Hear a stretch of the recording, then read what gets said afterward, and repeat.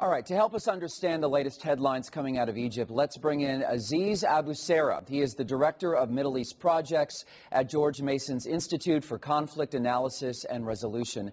Mr. Abu Sarah, thanks for joining us this evening. Welcome. Let's talk about what we just heard from Tom Fitzgerald. Mubarak is saying he would leave office now, but he fears Egypt would sink deeper into crisis. Do you buy that? No, I think Mubarak should watch the streets outside his palace. It's already in chaos for the last week, 10 days, and it will not get quiet until he leaves office. I think that's the only thing, the only option he has at this moment. Well, as you know, Vice President Suleiman, handpicked by Mubarak himself, would essentially be in charge if Mubarak left now. How would that sit with the opposition? Would they go for that? Yeah, the opposition has said that they will sit with Suleiman and negotiate the moment that Mubarak leaves office. They're not willing to work with Mubarak because he represents the regime, he represents the dictatorship that worked for 30 years and oppressed the Egyptian people. Therefore, they're not going to negotiate with him. However, they are open to negotiate with Suleiman the moment that Mubarak leaves office. Journalists are being attacked by pro-government supporters. We've even heard reports that it's actual military police officers that are part of this rounding up the journalists. Are journalists on the ground there seen as sort of mouthpieces for the opposition? Yeah, I think what's happening at this moment is that the crackdown on journalists is just what's going to happen tomorrow. The government does not want the reporting of its police officers cracking down and shooting at protesters.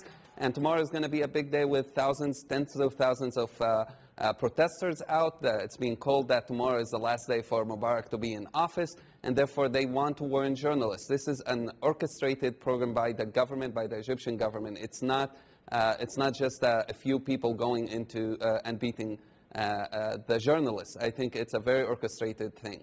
And what we've seen in Tahrir Square, also known as Liberation Square, tens of thousands, if not millions of people gathering there over the last 10 days. But with all the violence, do you expect tomorrow's demonstration, this call for Mubarak to leave office, do you expect big numbers tomorrow?